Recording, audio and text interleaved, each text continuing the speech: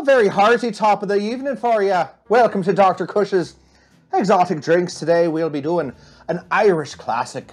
That's not gonna last very long. This cocktail is called the Shamrock. We need 1.5 ounces of an Irish whiskey, 1.5 ounces of French vermouth, 1/4 ounce of green creme de menthe. Well, it's turning green, and I think that's the point.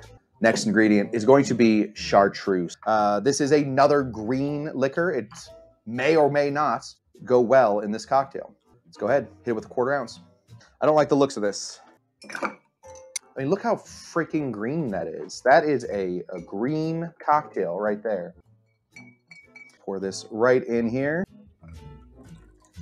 My mint plant is kind of sad right now, so we're just gonna throw a little BB mint right in there. Okay.